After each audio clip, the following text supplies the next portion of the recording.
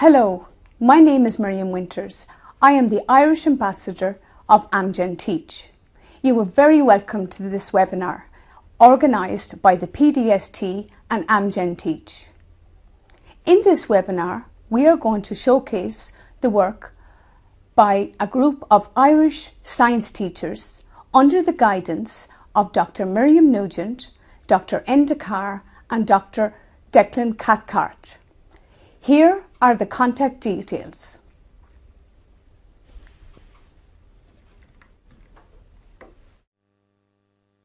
Biotechnology through Enquiry.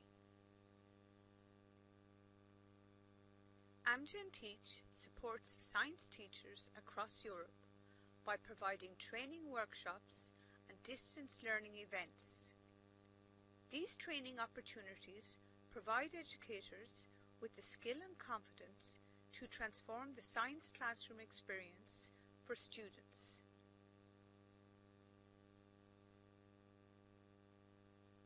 Amgen Teach is active in 10 EU countries.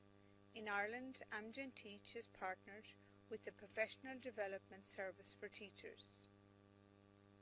Amgen runs 2 courses, Amgen Biotech Experience and Amgen Teach. This is an Amgen Teach project.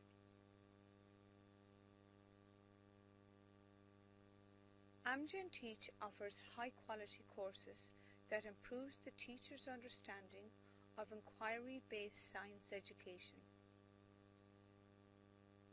The Professional Development Service for Teachers is Ireland's largest single support service. It offers professional learning opportunities to teachers and school leaders. The aim of the PDST is to provide high-quality professional development and support that empowers teachers and schools to provide the best possible education for all students. Inquiry-based science education is a form of science education that gives students the opportunity to explore hands-on, to experiment, to ask questions, and to develop responses based on reasoning.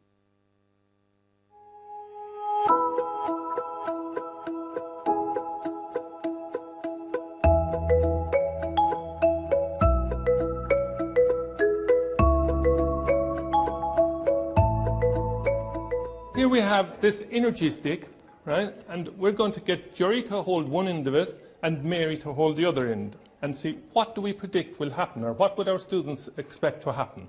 The workshops are a 3-day event for science educators. The teachers come out, and day 1 we develop inquiry-based learning and how it would look in schools. Day 2 the teachers go back and they collaborate with their colleagues in school, and day 3 the teachers come out again and we share the learning and further develop how we might implement the inquiry-based learning in school. The circuit isn't complete. The circuit isn't complete. How can we complete the circuit?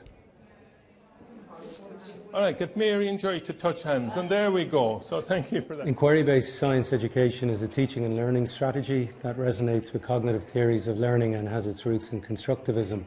It is an attempt to align student activity and thinking processes with those of real scientists. Okay, the question is, what would happen if I superimpose a yellow filter on that? What would I get when the 3 of them overlap? The workshops are very important because teachers get to come out and collaborate with their colleagues. They get to see how inquiry-based learning will look like in the classroom, but also it helps the students to move away from rote learning and to develop and construct their own understanding of science concepts. Let's try it and see what happens. Well, in general, what I try to do is to show something that people think they know and ask them to tell me what they think is going to happen. And I've picked things that I'm pretty sure the result is not what they expect. So that now they're forced to rethink. I suppose back when I was in school, the teacher just put information up on the board and you literally took it down and learned it off by heart. So you weren't questioning anything, nothing was kind of coming from yourself. It was just learn this, do that. Whereas in inquiry-based learning, I suppose really the teacher is just facilitating and I suppose guiding the whole process of learning. So the topic that we said we were going to have a look at today was current electricity. So they might pose a question, or they might usually show students something, so the students observe something, and then really from that the students will ask their own questions or predict. So they're really kind of making the learning kind of part of themselves. Today we have a new little device. So we just have a nice little energy stick, and hopefully this will kind of make this topic a little bit more, you can understand it a little bit more. Yeah, there's like lots of experiments to help us like understand some topics which you have to work in groups for, like, you know. And it really does help, because sometimes in exams I think back to those experiments and they like help me to learn off the topic, or they're related to the topic, so that helps me in like exam situations or in class. Now, what's going on there? We're all conducting electricity. And why did I have to hold your hands? To complete the circuit. Yeah, the human chain circuit was excellent. It was a real hands-on way of portraying a really difficult topic in physics. A lot of students have problems with electricity, but getting the students active in the classroom, a simple resource, getting them to hold hands to signify that a closed circuit, that the current will flow, and that adding in a conductor or adding in an insulator, that how will it affect the current. It was very hands-on and definitely something that will stick in their heads. Okay, 1, 2, 3, hold hands. Students love when you actually question them and ask them, you know, to reflect on a class and how did that work, and how, you know, why did it work, or did you enjoy it or did you not? And they're actually very articulate when you do, you know, ask them to discuss how they got on in the class. It can show you what is like a conductor and what's an insulator. Fantastic. So the prediction is this energy stuck, we can use it. If the learning is enjoyable, then the learner will probably learn more and put more time into it. But it must also be achievable. So we try and keep the bar at a particular level that's suitable to the learner. I think it's a lot better, because that way everyone's getting involved. Everyone has like their own kind of like saying things. Everyone has their own voice. So instead of like just listening to the teacher and taking down slides and like not like really getting it, you can work it out in the class, have your own voice, and like you can say to the teacher like, this is what my point is, and like they'll take it into like account. There's definitely more student engagement. The students are learning like by a hands-on approach. They're investigating, they're discussing certain things. They learn by doing rather than you just feeding them the information. It's more exciting, it's more creative for them, and overall they have a better understanding at the end of it.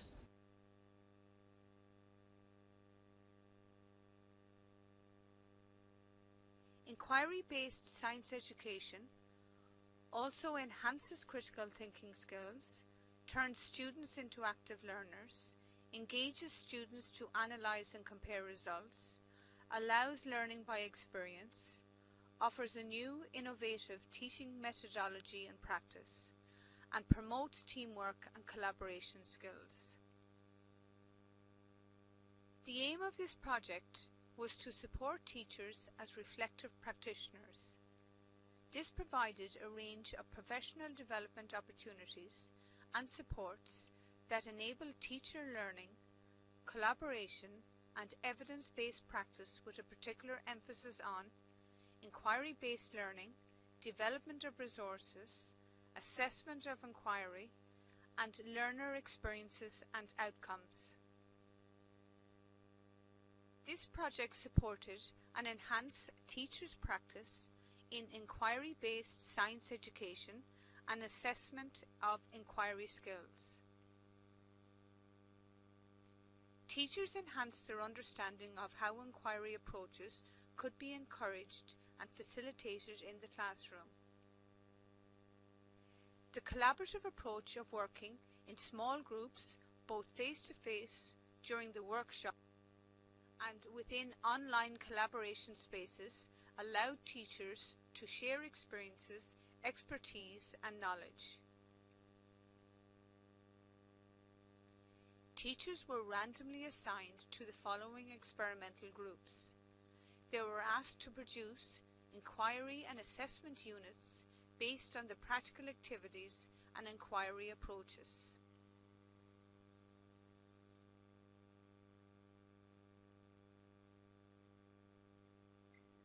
The unit investigating lactic acid bacteria was carried out by Shauna Walsh and Hilary Wimby.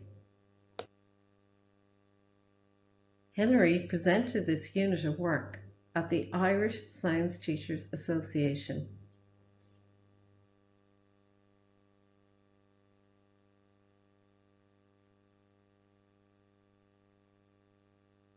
This unit was carried out with transition year students who are aged between 15 and 17 years.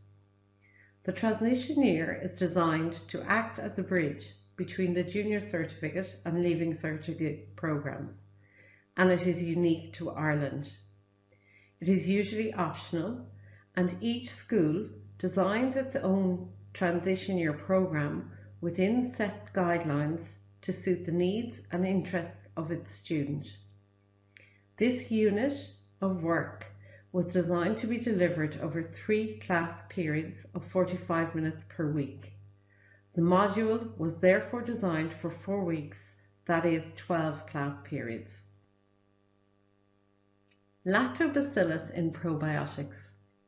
Actimel claims to contain 10 billion exclusive Lactobacillus casei cultures in every bottle.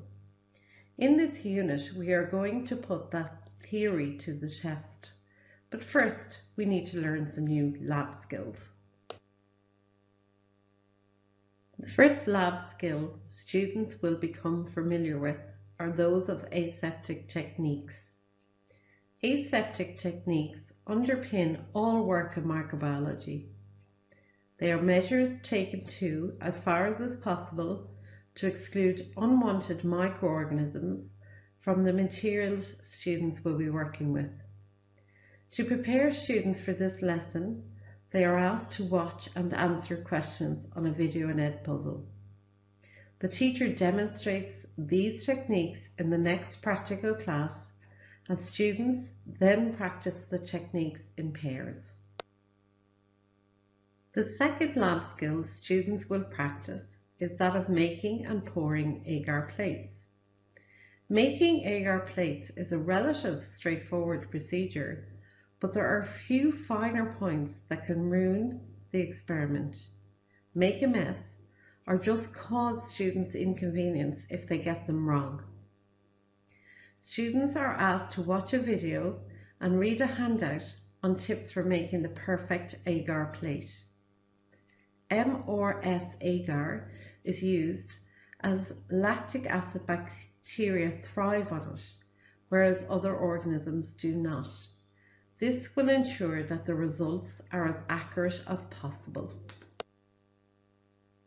The materials needed to make MRS agar plates are spatula, weigh boat, electronic balance, conical flask, graduated cylinder, magnetic stir and plate, hot plate or autoclave, gloves and sterile petri dishes. MRSA agar is required, as is deionized water. The procedure for making MRSA agar plates. Make up the medium according to the manufacturer's instructions or to the recipe provided.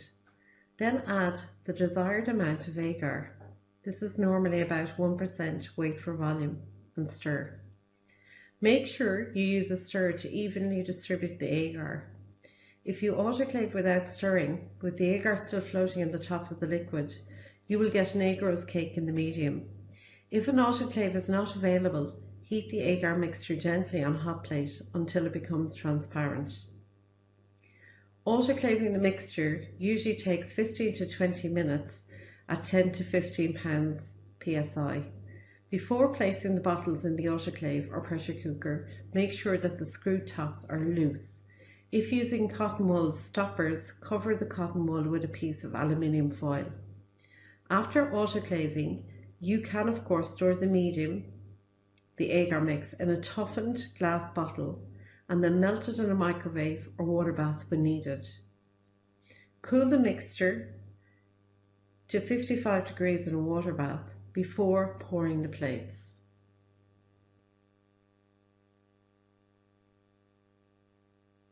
Label your Petri dish.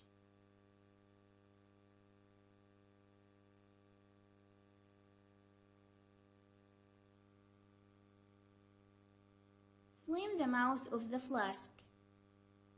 Open the Petri plate and start pouring agar carefully, slowly, so you will avoid getting any bubbles in.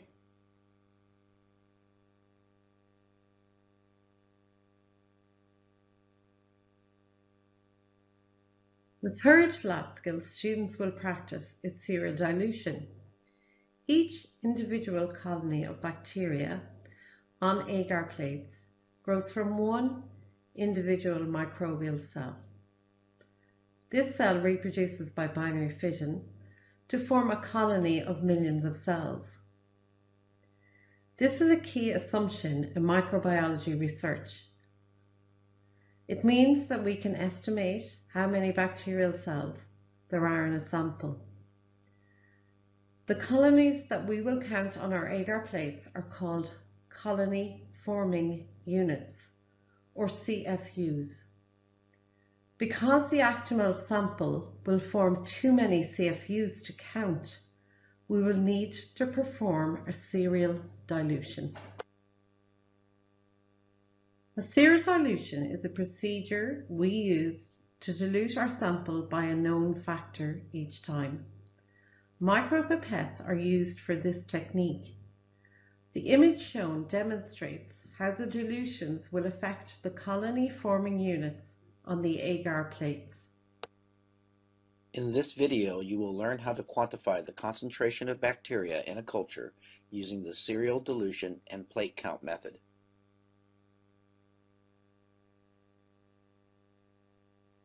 Label 7 sterile microcentrifuge tubes with the dilution factor 10 to the first, 10 to the second, 10 to the third, 10 to the fourth, 10 to the fifth, 10 to the sixth, and 10 to the seventh. In Lab 4, students learn how to micropipette. A micropipette is used to transfer very small and exact volumes of liquids in either milliliters or microliters. Both are measurements of volume which are most often used in microbiology, molecular biology and genetic engineering. This laboratory will give students the chance to learn how to use micropipettes and to see the relative size of different volumes of solution measured by this very precise tool and how precise the volumes that you can measure with it are. 200 microliters. And the 3-digit number that you see correlates to the actual number of microliters that you'll be drawing and dispensing. For the P1000, the effective range is 200 to 1000 microliters, and you'll multiply the 3-digit number you see by 10 in order to get the number of microliters that you'll be working with. Each micropipette has a plunger at the top that has 2 stops on it.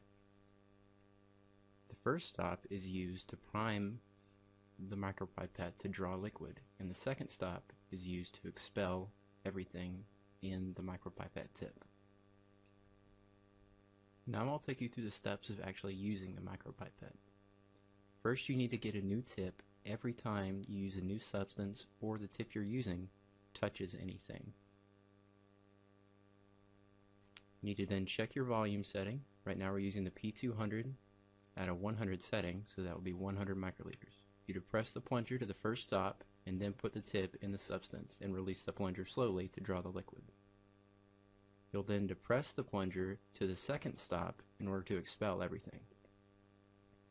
When you're finished, press the button next to the plunger to eject.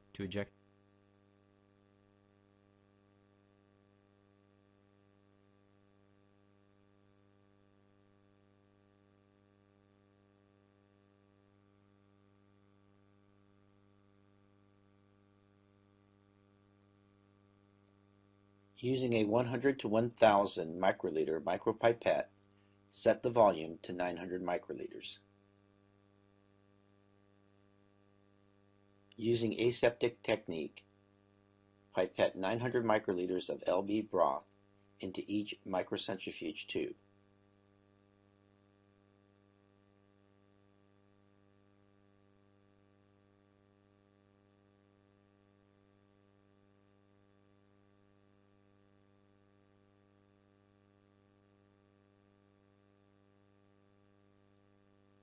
Next, using a 20 to 200 microliter micropipette, set the volume to 100 microliters. Using aseptic technique, pipette 100 microliters of bacteria culture into the microcentrifuge tube labeled 10 to the first.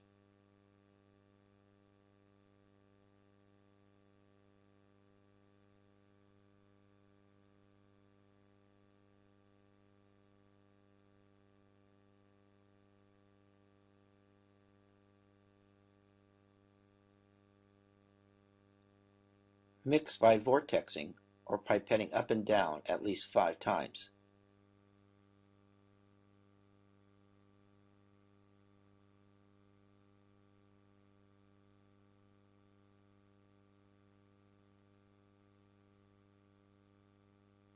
Remove 100 microliters of diluted cell culture from the tube labeled 10 to the first and add it to the tube labeled 10 to the second. Mix by vortexing or pipetting up and down at least 5 times. Continue to serially dilute the bacterial culture into each consecutive tube until the tube labeled 10 to the 7th is used.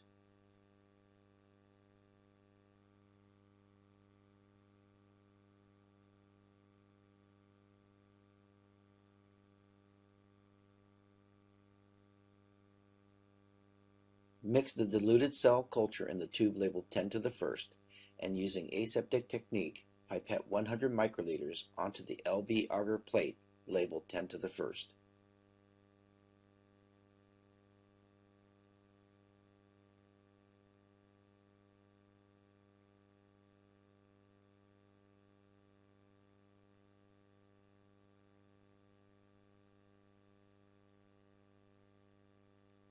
Sterilize an inoculation loop or bacterial spreader by flaming, and then allow it to cool.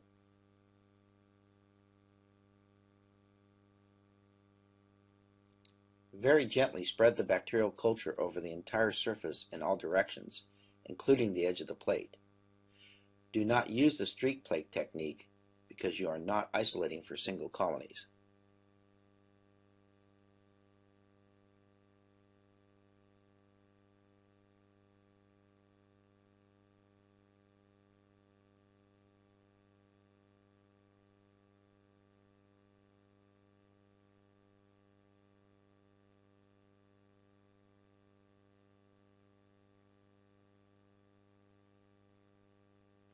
Plate 100 microliters of each dilution on the matching plate as in this example. When finished, stack the plates upside down and place in an incubator at 37 degrees Celsius for 16 to 24 hours.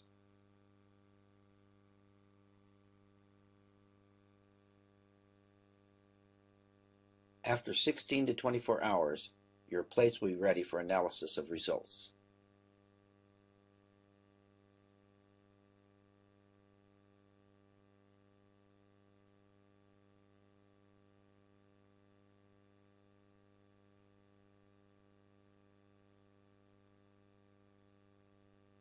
In Lab 6, students will use numeracy skills to estimate the number of bacteria on each plate.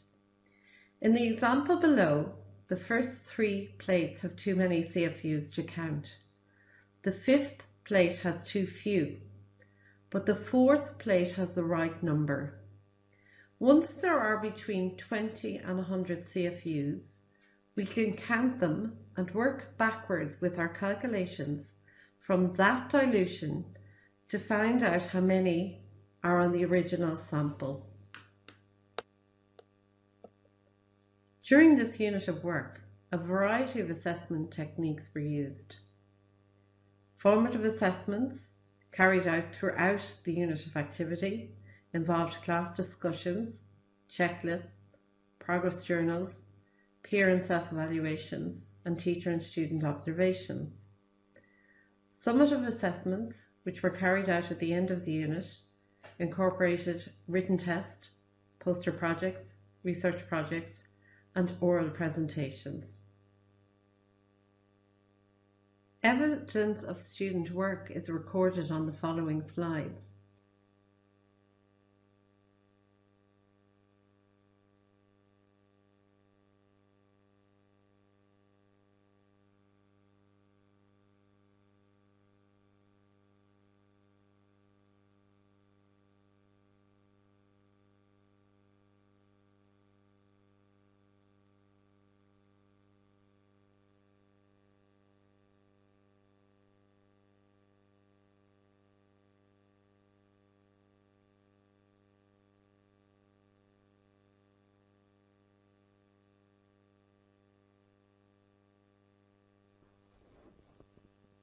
The unit Gel Electrophoresis and DNA Profiling was carried out by the following teachers: Grania Groyer, Fiona McDonough, Edel Morrow, Julie Tobin, and Miryam Winters.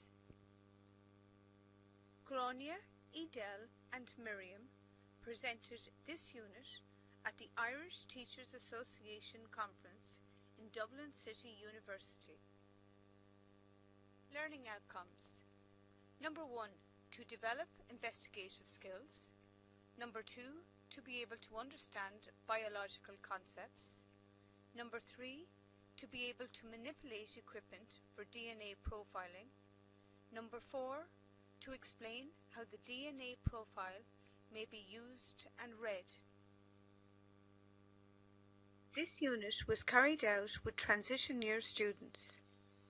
It took 4 weeks to complete, with 1 single period and 1 double period weekly. Learning intentions. Students will be able to explain how the micropipette functions, correctly use a micropipette accurately to measure microliters, correctly use a micropipette to transfer small quantities of liquid, explain how the gel electrophoresis kit works, load a sample onto agarose gel, explain how the samples are separated, and to be able to interpret the results. The experiment was carried out in the following manner. Students were placed into teams. Teams were introduced to the challenge of solving a crime using extracted DNA. 7 DNA samples were provided. 1 DNA sample was found at the crime scene, and the students were asked to determine which of the other 6 DNA samples matches the DNA at the crime scene. DNA profiling techniques and gel electrophoresis equipment were used to solve the crime.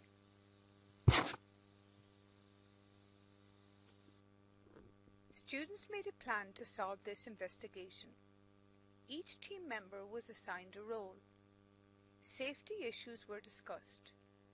All equipment was then set up. Students practiced new techniques such as micropipetting, filling the wells of the agarose gel, and using the gel electrophoresis equipment prior to starting the investigation.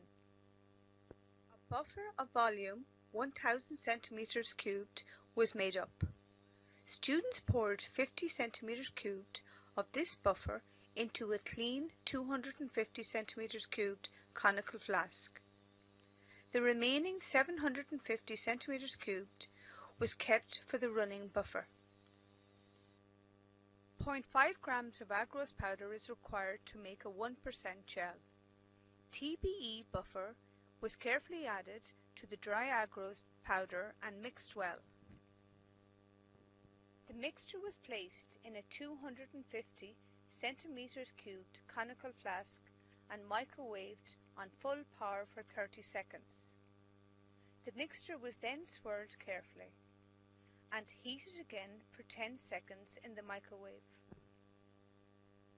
Next, the solution was held up to the light to check that all the agarose has dissolved.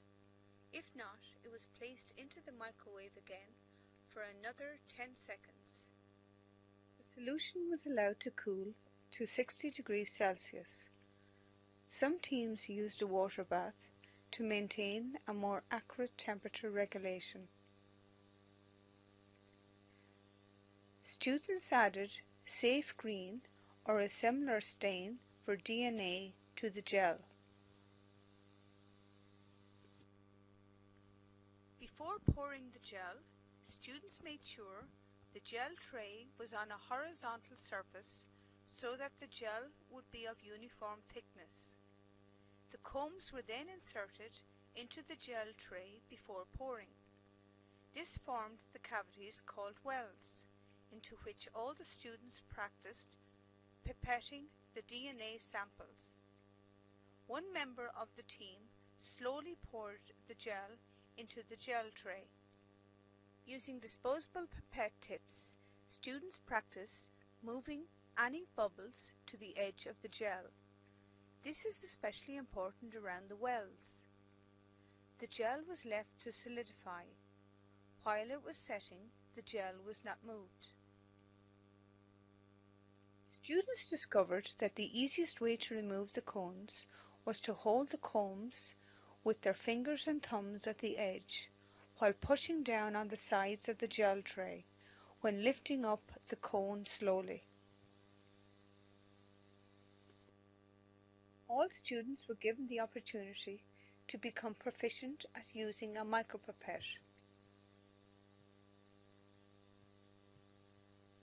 A new tip was always used for each DNA sample to avoid cross-contamination. Great care was taken not to puncture the well at the bottom of the tray with the tip of the micropipette when loading the wells. The remaining buffer was poured carefully into the gel electrophoresis tank. Students placed the photo hood on top of the gel tank. Then the device was switched on.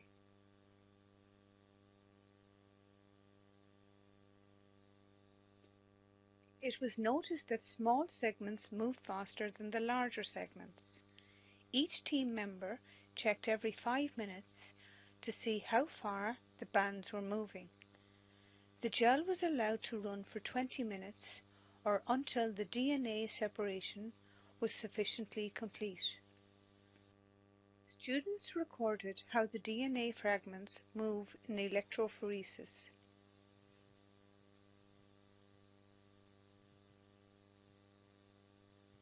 When the run was complete, one member of the team turned off the power.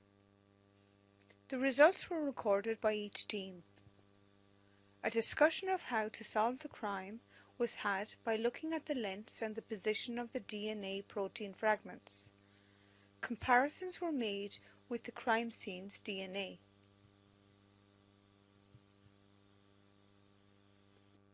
Each team discussed the results and made a decision on which suspect was guilty of the crime. A PowerPoint presentation was made by each team explaining the whole procedure of solving this investigation.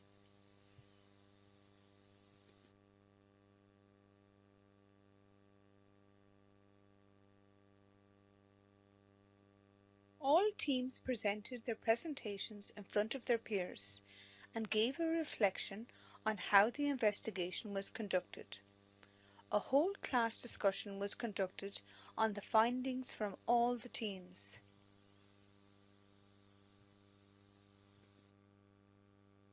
In the final plenary session, the teams discussed what went well, what they thought was difficult, and how they overcame any challenges.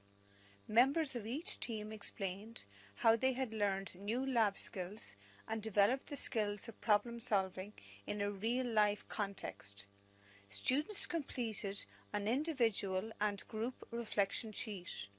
The facilitator completed an assessment rubric for each team.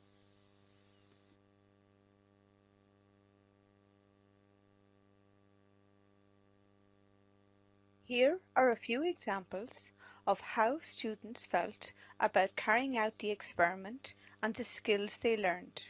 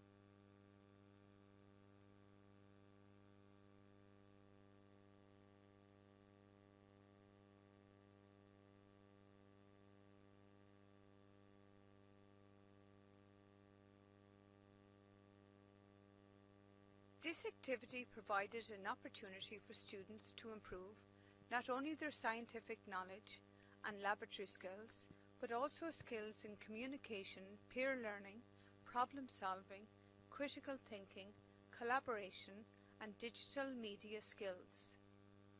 All these skills are reflected in the inquiry-based scientific education teaching methodology. The teacher acted as a facilitator to direct and advise students, orchestrating and scaffolding team activities which ensured a student-centered learning experience. Students reported that they enjoyed developing confidence in the use of micropipettes and in analysing DNA fragments to solve the crime.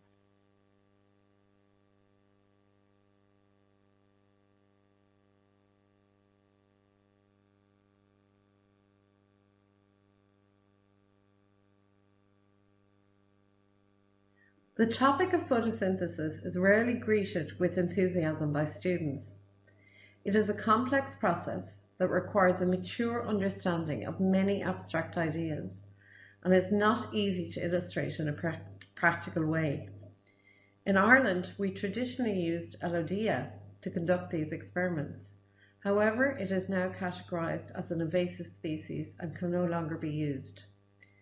A new practical procedure is proposed, which involves the immobilization of algae and measurement of the color changes that take place as the algae use up carbon dioxide from the hydrogen carbonate indicator. At the end of this practical investigation, students will understand the basic process of photosynthesis, the role of environmental factors on the rate of photosynthesis. Students will be able to describe the function of photosynthesis, identify the reactants and the products of photosynthesis, and measure the effect of light intensity and other factors on the rate of photosynthesis. At the end of this unit of learning, student inquiry skills will have been promoted. Students will pose questions and form hypotheses. Students will design and conduct scientific investigations. Students will make measurements and record data. Students will use mathematical operations to analyse and interpret data. Students will generate tables and graphs to present their data. Students will use experimental data to make conclusions about their initial question and to support or refute the stated hypothesis. Students will follow lab safety rules and regulations. The materials required for this investigation are outlined below.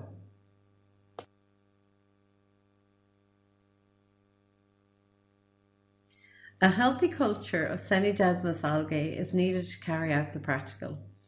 The starter culture was purchased and the culture initially grown on for 4 weeks in order to supply enough material for several classes of pupils. The culture was maintained using an enrichment medium in a 2-litre clear plastic bottle.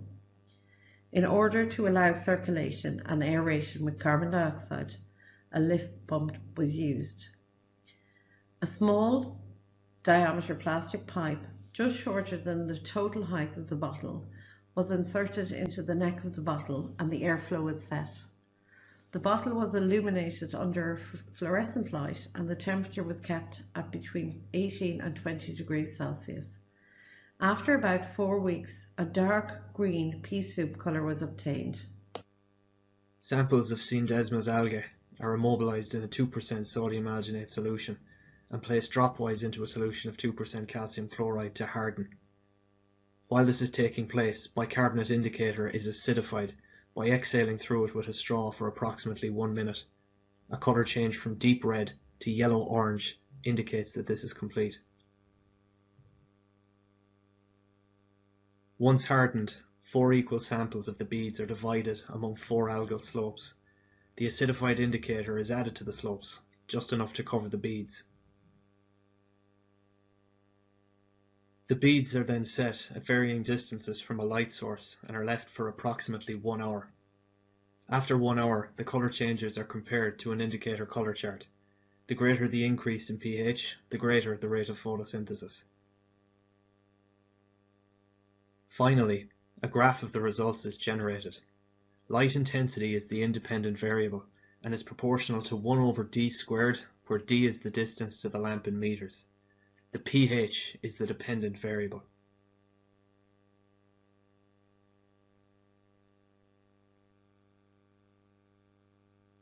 To extend this investigation, students were asked to propose scientific questions that they would investigate. The following is a list of proposed scientific questions by different groups of students.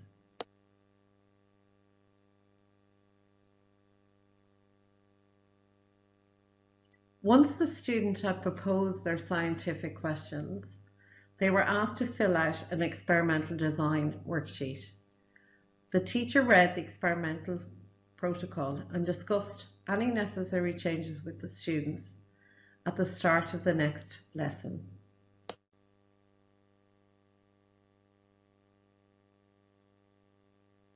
Hi, my name is Michael Fiorentina. I teach in Holy Family Community School, Rathcoole, County Dublin. As part of the PDST Amgen Teach initiative, I was part of a group tasked with developing a short inquiry module based around the topic of respiration.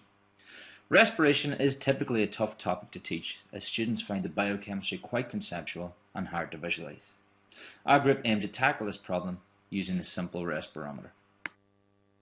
The simple respirometer is appropriately named as it is very quick to set up and requires minimal teacher preparation.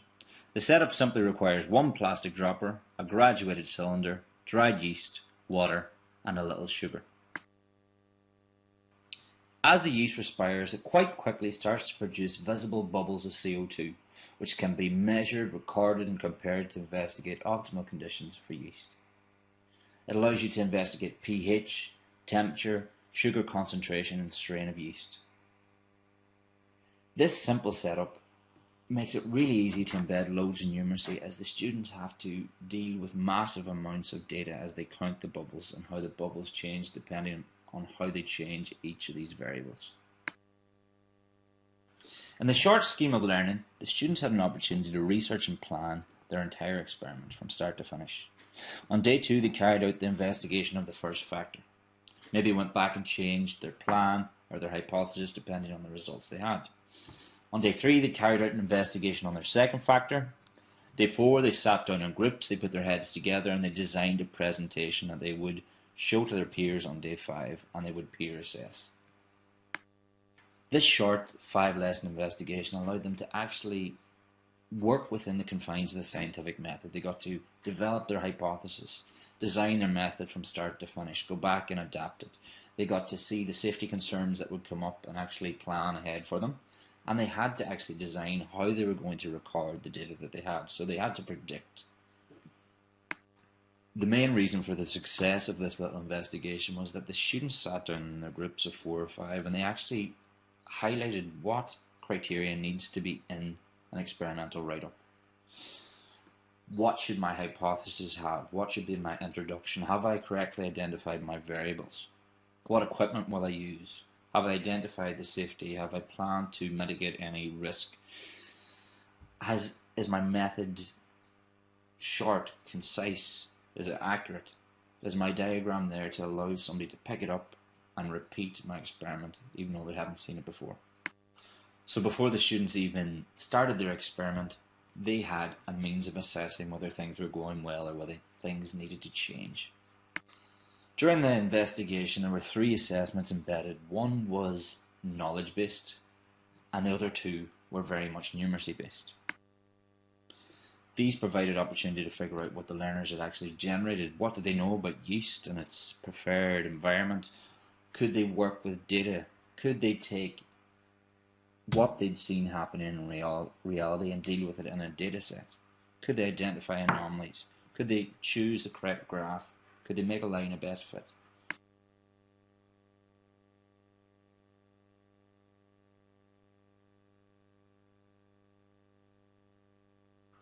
On completion of the whole investigation, students were invited in their groups to feed back on their experience. And from the data below, you can see that each group had a representative that wrote in what their group was feeling, and 80% of the groups thought that this method of carrying out an experiment or an investigation really helped their understanding rather than just being handed a method to follow. Students were actually given the opportunity to feedback on how they found working in a group, and as you can see from the data below again, 80% of the groups actually found it really doable. And actually, there actually seemed to be quite enhanced level of enjoyment compared to most leaving cert biology practicals that I've experienced. The simple respirometer undoubtedly has strengths. Every group got to complete at least one investigation into the effect of a factor on the respiration of yeast. They got to develop some fabulous numeracy skills beyond the scope of the normal leaving cert biology practicals. They all got to develop their presentation skills and their communication skills by exhibiting what they learned to the class. The student enjoyment was massive as everybody was getting really competitive and there was just a really fun atmosphere in the classroom. Looking at the entire investigation, it's 5 lessons, but some of the skills that the learners developed in it were invaluable to them. This could be fit into either fungi, respiration, or even just as an introduction to the scientific method, as it provides some great opportunity to go from hypothesis to conclusion in a completely student-focused way.